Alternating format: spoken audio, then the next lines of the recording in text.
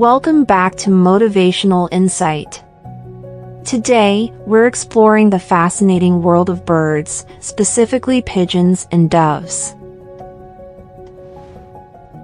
Ever wondered if there's a scientific difference between them?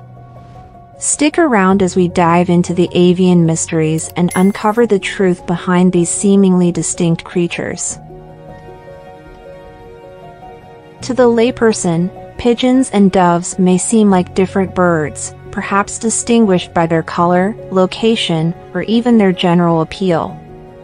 However, the actual scientific difference between them might surprise you. It's more linguistic than taxonomic. Paul Sweet, a renowned ornithologist from the American Museum of Natural History, reveals that both dove and pigeon refer to the same group of birds in the Columbidae family, totaling over 300 species. In the realm of scientific nomenclature, there's no distinction between a pigeon and a dove. While scientific terminology remains consistent, colloquial English often categorizes these birds by their size. Generally, something referred to as a dove is smaller than something labeled as a pigeon. However, this size-based distinction is not always accurate.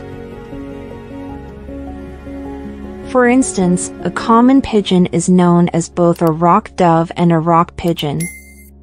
The difference between pigeons and doves ultimately boils down to linguistic traditions.